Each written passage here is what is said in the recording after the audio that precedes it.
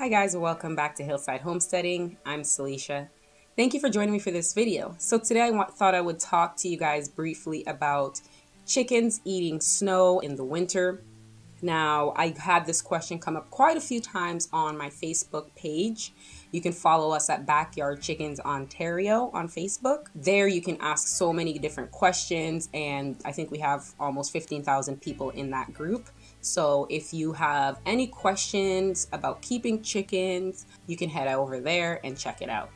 So let's get into the specifics for this video, which is, will chickens eat snow in place of water? Now, we live here in Ontario, which gets really cold, so I do empathize with everyone who owns chickens, being able to get them enough water, especially when the temperature drops below freezing. I have a few ideas on things I would recommend you do in order to keep keep your chickens hydrated, but also to keep them as healthy as possible throughout the long, cold winter months. So will my chickens eat snow in place of water? So to answer this briefly, yes, your chickens will definitely eat snow. If you've ever let your chickens out when it snowed, you'll see that they will peck at the snow. I did see a couple other vloggers with chickens that they were keeping in like a greenhouse, and for some reason they thought it would be okay to only feed the chickens the snow. I'm gonna go over a few reasons why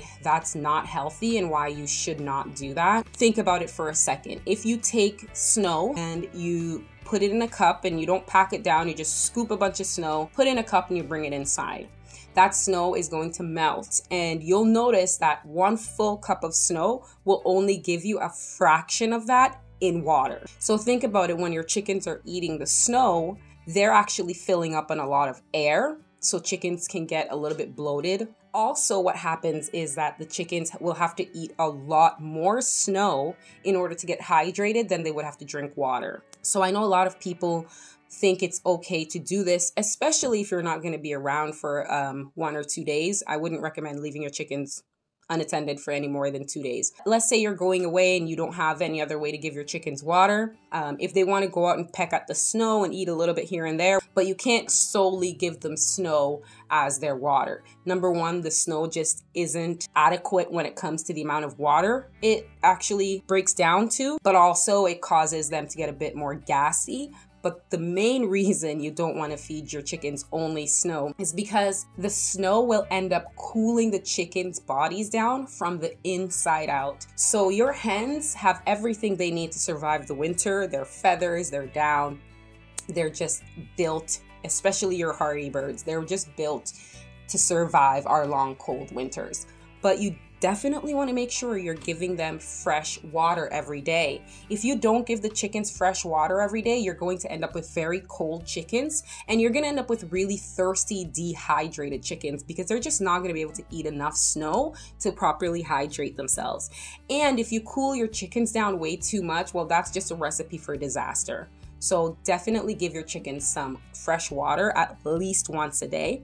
The best thing to do is to fill up their watering bowl with really warm water early in the morning or whenever you let them out for the day. Fill it up with really, really warm water. That water is going to cool down rather quickly, but it won't freeze right away. So it'll give them enough time for them to get nice and hydrated and drink enough water. Now in the winter time, they don't need as much water in the winter as they would in the summertime when it's really hot. So in the summertime, you definitely will need to give them water, have it on hand all the time. But in the winter, filling up their watering bowl once, maybe twice a day with nice warm water is perfect for them.